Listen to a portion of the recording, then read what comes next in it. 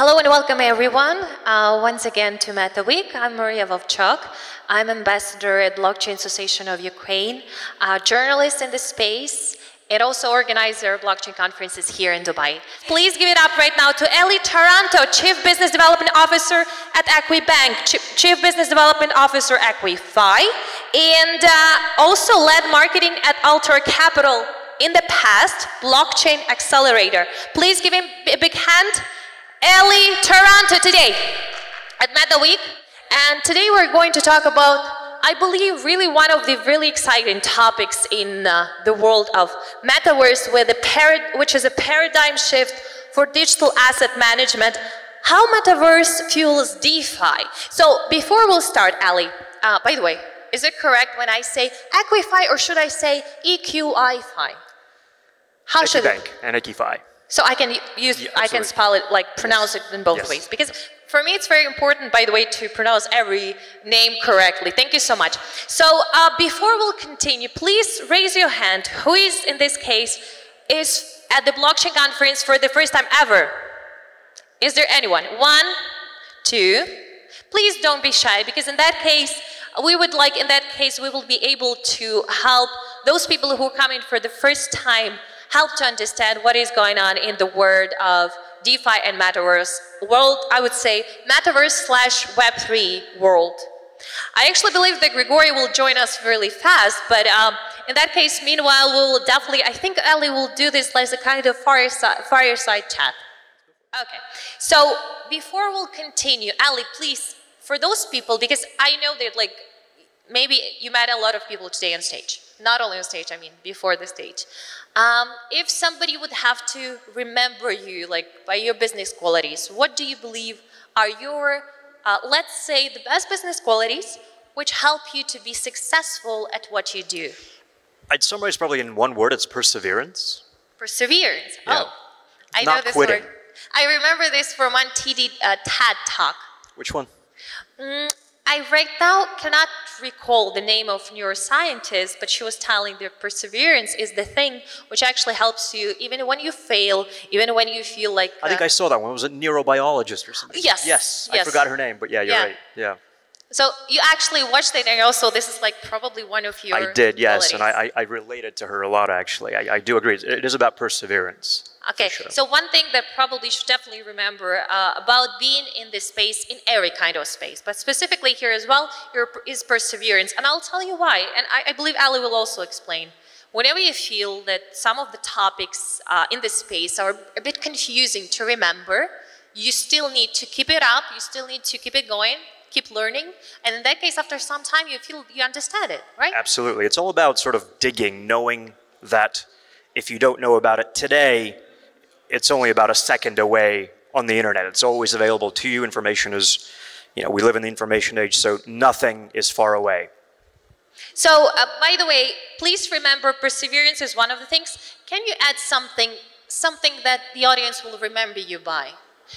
Maybe there is something that the audience should definitely know something about Ali. I'd say it's probably perseverance again. I think in my heart, I'm a business development officer, and I think for a BD person, perseverance is key. So trying everything in every avenue possible to get the job done. Sure. So, Ali, let's right now wrap it up a bit if we're talking about the market last year. Because if you analyze 2021, so it was the time when the crypto market hit $3 billion market cap. And we remember how China was imposing a complete ban on crypto mining, crypto trading, and in general. And we could see how actually over the last couple of years, the trends which were dominating the space were like appearing. So first, it was like a lineup of DeFi. Then later on, it kind of switched to NFTs. And after that, we could see like the Metaverse has emerged as a kind of, I would say, the ultimate goal for many projects. Or is it true? If we would like to find the best convergence for all of these three terms, from your perspective, what would it be? So if you could elaborate on the question a little bit so I could... Yeah. So in that case, for example, we're talking about like three major trends, especially for those who are coming here for the first time. How from your perspective, where there is like convergence between these type of trends in the best possible way? I think it's definitely finance. So I think it's, we will find that whatever the metaverse is, whatever it will be, whatever it is now, it's always going to be about having the ability to pay for goods and services. From your perspective, what is Metaverse for you? Like, how do you feel it, not like from the perspective of a term, but how do you see it? I think it really depends on the psychology of every single person. For somebody, it'll be an escape. For others, it'll be a business opportunity. For somebody else, it'll be a bit of fun. And certainly what we're seeing now is there's a different metaverse for everybody. For every type of personality, there's something out there. And that's great. What about yourself? For somebody, it's escape. For somebody, it's a business opportunity. For yourself, Ali? Definitely a business opportunity. Okay. And a bit of fun. Can't forget about that. Okay. I believe in that case, there is no probably like bigger, very big, maybe opportunities if there's no fun from this perspective. Can you please tell us if, for example, like a lot of people as well here, they also have learned something definitely about Metaverse, NFTs, and DeFi. What do you believe are the, like I would say, the general biggest misconceptions that the community can have right now about Metaverse, DeFi, and NFTs? I think a lot of people think the Metaverse is a Trojan horse. And I've heard that opinion quite a lot. That I'm not sure that's the case. I think it's a natural progression of technology and where we were 20 years ago and where we are now. I don't have any critique for the Metaverse. I think it is what it is. Again, it's important. We're all here about, business opportunities, I think. It's about understanding what it is, who you are, what you can bring to it, to this new market. We're back in 2017 where, the ICOs were launching and everybody was doing this and that. And the biggest question was, do you really need blockchain? How does blockchain apply here? And I think the time right now is for everybody to ask, what can you do in the metaverse? What are you there for? What are you here for? How good are you there? Can you transcend who you are, what you do, what you produce in the metaverse? And that's the key question everybody should be asking. Can you, in that case, what do you think is the biggest misconception about NFTs? Because again, I'll tell you honestly, like, from what I heard so far, some of the people, they're like perceiving this as a kind of a bit different purpose. Somebody, like I heard like really different explanations. But in your perception, what conception we should forget about when somebody is telling you, oh, NFT is this? So what is wrong about that? I thought I knew everything about NFTs until 2 weeks ago. Yeah. Somebody told me they NFT'd Santa. NFT Santa? NFT'd Santa Claus. Really? Yeah, they actually NFT'd Santa. Why? How did they explain? Why did they see that? They went to the Orthodox Church, and they asked permission from a pope whether they would grant them permission to NFT a saint. Okay. And the pope gave that permission of that particular church, the priest. Can I ask you which city? I think it was somewhere in Bulgaria. Okay. Somewhere there. But it doesn't matter because that in itself is pretty unique, and a religious authority granted that right. Oh my God. So I think. So are they right now minted on OpenSea or where else? I don't know whether they're in heaven and hell, what's going to happen to them after, where they are. But it happened. I think they're in OpenSea, to be honest. That's probably where they all are. Okay. But I think, when you're asking the question, what to do about NFTs, who they are, rather what it is and what to do, the key is who's selling it, who's auctioning it. Because the question then becomes, are they laundering money? Is it an art project? Is it innovation or is it something else? So it's always about the person, just like with the metaverse. It's always about who's doing it. Okay, can you tell, like, let's from NFTs to Metaverse. Do you believe that Metaverse is from this perspective, is more real than the real world? I think it'll become that. Why? I think because people have dreams, people have traumas, and both will be relived in that metaverse. So how can you think... In those metaverses. Okay, how do you think Metaverse from this perspective can help? From that perspective? I think it'll have a big application in psychology and psychiatry. I think... can you hear me? Yes. I think it will definitely help people overcome a lot of their problems. I think it'll help peace. I think it'll help business. I think it'll help us become a new type of humanity. Because, you know, if you look at a metaverse where, you know, like there's some which are very, very, I guess, they focus on things that are negative, put it that way. And there's some that focus on things that are positive. And I've read statistics that those that focus on things that are negative have less customers, less users than those that focus on the positive. Which means that human beings at heart strive and get attracted to and come to things that are positive. I totally support that, but it's specifically when we want to get some services, we want to be happy about that. And by the way, this is a really good example because one of the examples that I also want to pay is about the Philippines. So right now, a lot of people in the Philippines, why GameFi, for example, has become really popular there because you can at the same time have fun, you can play, and you can earn. So you can actually earn even more often. You're having fun. And you can earn at the same time better, like, amount of money, like, which is bigger amount of money, than, for example, when you're doing some physical job. But, so, do you believe that GameFi, from this perspective, can be kind of entry point for Metaverse and Web3 adoption? And do you believe it's going to overwhelm, like, the majority as well of working class in different countries because the world there and also the ability to earn will be much more attractive than in the real world? I agree with you, definitely, for sure. It'll be attractive because it's easier. It'll create new ways of earning, of creating value, of selling that value. We don't know what they're going to be, what those ways are going to be today, but you know, they're a step away tomorrow. I think we may be days away from a revolution. We don't know, but it'll happen. People and startups and companies will think of new ways to create new ways people can earn and things like that. If I'm answering your question correctly, I may have misunderstood. Yeah, but I'm also curious how this, from your perspective, revolution will look like.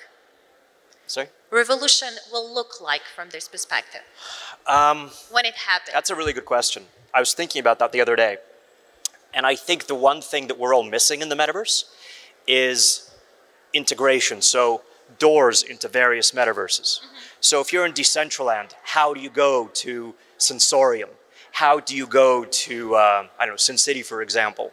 And that's what's missing. And I think once we have ways that will allow us to move from planet to planet, from metaverse to metaverse, that will be the day where we can say that opportunities are limitless. Actually sounds interesting.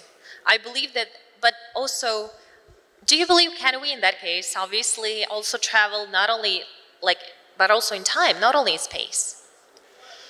I think that once Elon Musk completes his Neuralink project, we're going to learn a lot more things that we know right now about the brain, about the soul, about the human condition, about who we are, maybe even where we came from, where we're going, because that electronic uplink into the subconscious, that connection between the human brain and the supercomputer, and the imposition of that onto the metaverse, that the possibilities are endless or limitless. That's true. If, for example, you had a choice and you could actually travel back in time in the metaverse and you could have a dinner with any person, dead or alive, with whom would you like to have a metaverse, dinner in metaverse, for example, or have a fireside chat or have a long conversation? Whom would you like to interview, maybe? Definitely Leonardo da Vinci. Why? Oh, interesting. I've looked at some of his inventions, and they're apart from being an artist, he was an inventor, and what he created was absolutely phenomenal. Some of the things that Nikola Tesla actually used in his concepts and designs came from Leonardo da Vinci, and I think it goes together with what I said before about the Neuralink connection to the metaverse. We can access parts of our brain, information that is not available to us at our current, say, vibrational state, but we can possibly access it with the help of technology later on. So access the same types of info that Da Vinci was able to access, that Tesla was able to access with the help of tech. And I would definitely love to hear how he did it back then. It's really interesting. By the way, I'm really curious how it would look like from this perspective. Who do you think might be the Leonardo da Vinci right now in terms of metaverse development? So, do you think that there is a person, I'm not saying like Leonardo da Vinci because he was really outstanding personality, but do you believe that there are like people who might be having the same vision like as Leonardo da Vinci had at his time? I think there's only one person, and that's Elon Musk. Yeah, no doubt. Yeah, but in that case, maybe you know someone who might be not so, for example, he's not so very well famous, maybe from this perspective. Well, if there is, let me know and I'll hire you. Okay. Let's talk right now about metanomics, so-called, because we actually mentioned one of the business bigger opportunities will be, of course, in Metaverse world from the financial perspective. Let's call, right now, quite often, the economics of Metaverse, they call it metanomics. And where do you believe, in which market areas will it bring the biggest opportunities? The Metaverse. Yes. Metanomics, let's call it. I think it's going to be payments, because we live in a capitalist society, and the process of shifting, receiving, sending value for goods and services has to be fixed on the blockchain wherever it is, and it has to be accounted for. And I think without that, the Metaverse will not exist. If there's no profit motive, there's no progress.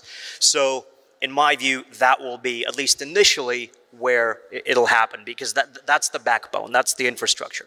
I've actually seen a very interesting diagram in 2017 when we were hitting the ICO boom, and I've never seen it since.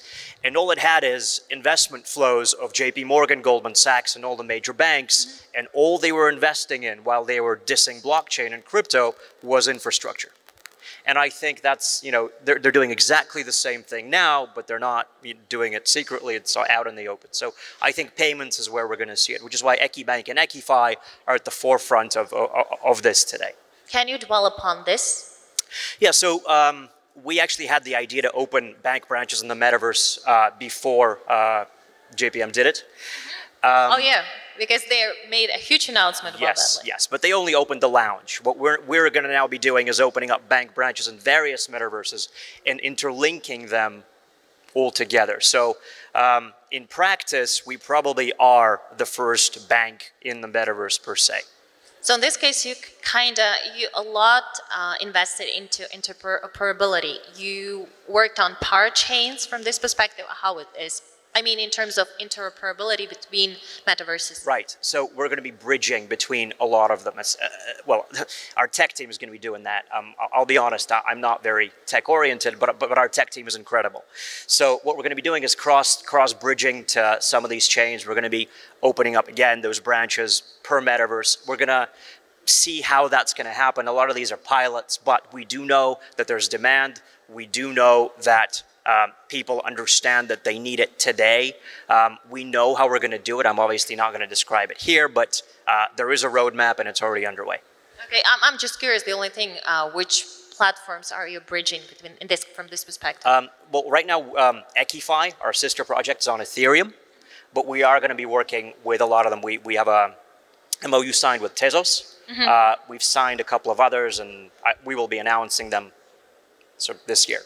Okay, so when you actually mentioned about your project, about your company, I'm observing quite a lot of right now companies which under the roof of decentralized autonomous organization, which is, by the way, one of the, as well, biggest trends this year. They're building their metaverses. Obviously, they are maintain NFTs within their space, within the metaverse space, and at the same time, for payments, they're using decentralized finance. And actually, like quite a lot of them, they are similar. From your perspective, and in this case, I'm not telling you like to tell how you're different, but please, can you name, even without mentioning the names, but which from these business models do you find the most successful ones? And which might be in the future like a failure? In terms of metaverses? Yes. Oh, definitely Decentraland. Yeah, Decentraland, but also there's Sandbox. They're talking about 4, like the major one: Sandbox, Decentraland, and others. From your perspective, why, and who might be, from this perspective, from the other perspective, failing? I think Decentraland again because they're the ones that have the most completed, up-to-date platform today. So they're not just an MVP, which is, I think, the reason why JPM chose them. Let's be honest, it is what it is. It's a great team. They have a great investor behind them. They had, the guys really know what they're doing. We've been speaking to them for a while. Not going to publicly announce anything, but they have a great opportunity in the market right now. They're early. They were the first to build, the first to launch something cool.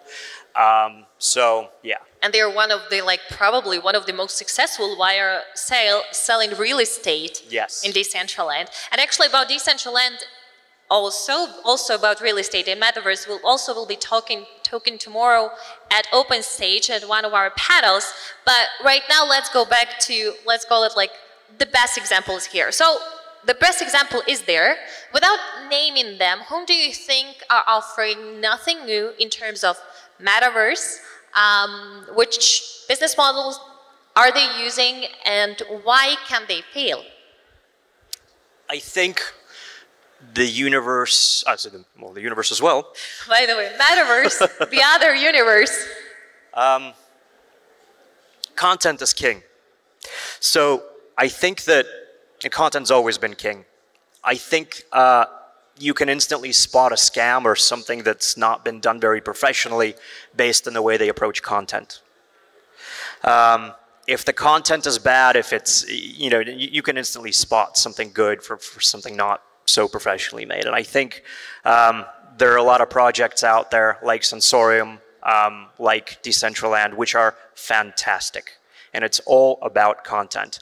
If you have little stick figures running around, it's cool for a while. It's a nice little novelty, but it's not, what will be top of the market in a month and a year.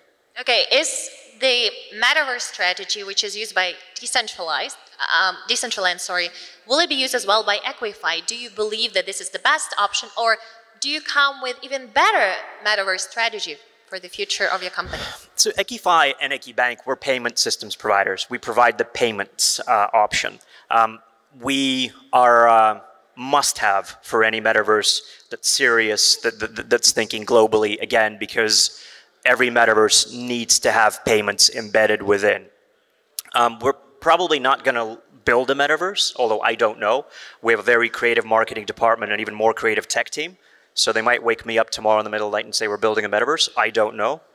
But I hope for some advanced warning at least. But in terms of EQIFi, we're going to be continuing providing financial services to the metaverse. I believe we're the first and the only ones in the market right now to do so, and we're dedicated to providing top quality services and assistance to the crypto space in general.